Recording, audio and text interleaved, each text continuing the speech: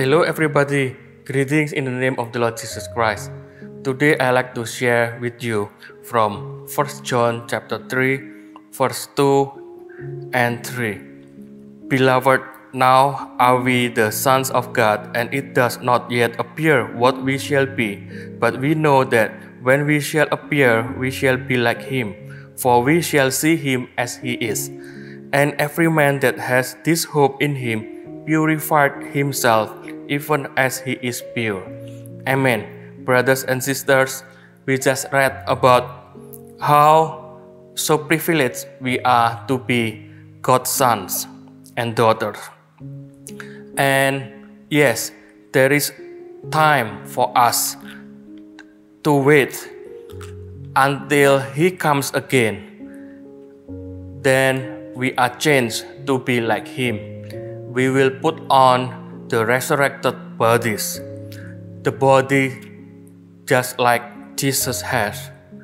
Brothers and sisters, in verse 2, I read again, says that, Beloved, now are we the sons of God, and it does not yet appear what we shall be, but we know that when we shall appear, we shall be like Him. Hallelujah.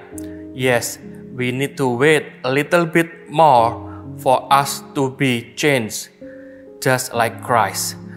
I like to read from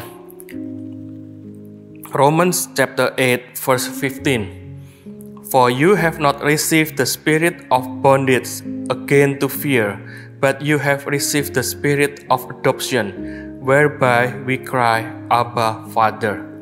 Hallelujah, praise the Lord. God the Father has adopted us to be His sons and daughters. It is a big privilege for us to be His children. Brothers and sisters, the Bible teaches us that we are to live just like Him. I go back to 1 John chapter 3, verse 3. And every man that has this hope in him purify himself, even as he is pure. Amen. There is a requirement for us to be His children. The Bible says that every man that has this hope in him purify himself. Yes, we are to guard ourselves pure. Brothers and sisters, we live in a dark world. There are so many wickedness in this world. But again, we have the Spirit of God. The Holy Spirit lives inside of us. And He will encourage us, strengthen us to follow God's word. And we just read how we are to purify ourselves. We need to know that we do not belong to this world, but we belong to God. I like to read one more verse from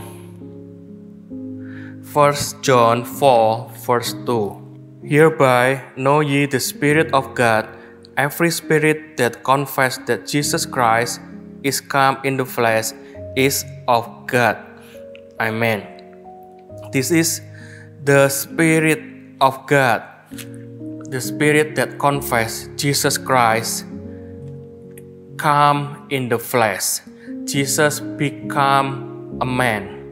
Yes, there are many times throughout the history that the manship of Jesus Christ is attacked. But again, the Word of God tells us that Jesus, who is God, came to this world and He became a man, fully man. Brothers and sisters, let us believe in Him. When we believe in Jesus Christ, we are adopted to be the sons and daughters of the Almighty God. Hallelujah. Let us put the word of God in our hearts that we may not sin against Thee. Hallelujah. Amen.